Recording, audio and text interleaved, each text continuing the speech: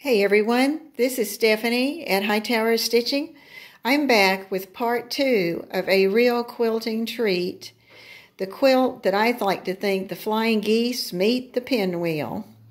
And this is the completion of the project, so I'll share with you the quilt and tell you some of the things I did with the border and then how I did my quilting. Please stay tuned.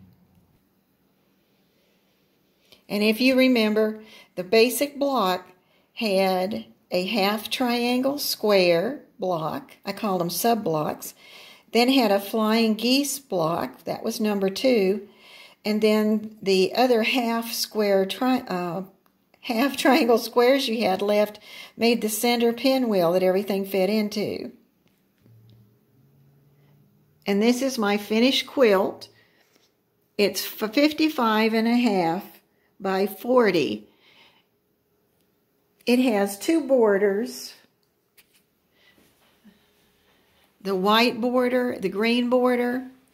The white border is 1 3/4 inches finished, and the green border is 2.5 inches finished. And as you come up to it, you can start to see the patterns that I used.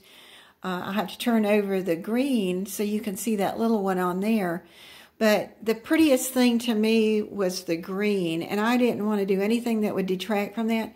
So I just did a little stitch in the ditch right around the edge of each of those, and they all flowed together, so it wasn't a lot of stop and starting. And then I looked at it, and the white looked really nice, but I thought, you know, I think I can do something that'll hopefully do something that'll make the green show up and will tone the white down. And I just did some simple loops. If you look in this corner, you can see how I finished the loops in the corner. And then I did the orange peel in the squares. And all of the rest of them, except 2 big ones, have those loops. And they're so fun. And this pattern let you just feed from one block to another, doing a triangle or doing a square and into another triangle. You could keep going. And it's one of those that once you keep going, you're done and you didn't even know how far you had come because you didn't have to break your thread very often. And then the 2 whites were different. The white squares, you'll see that there were a couple of the green squares, 3, and between those were white. And so I said, I'm just going to go back and do one of those neat little filler flowers that starts with that little hook in the middle, and then you add to the outside. That's really a nice feel. And then the back, I ended up finding a material that had little leaves in it. And they were green. And the background, which I thought was a little green, was actually pretty gray. So when I picked the thread for the back, I actually ended up with a nice gray color. And you can see that on there. And where I was going was the edge. There they are. If you look, you can see the little things. And then there's a little loop.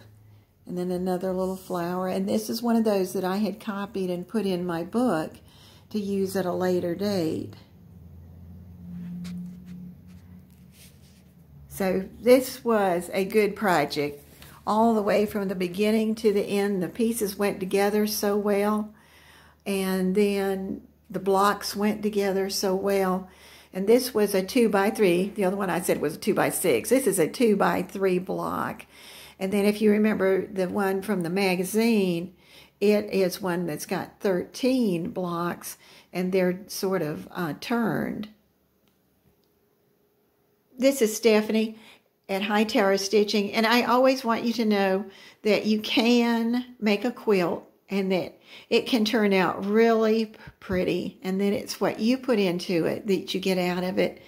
Thank you for watching. If I have any notes, I'll put those in the descriptions.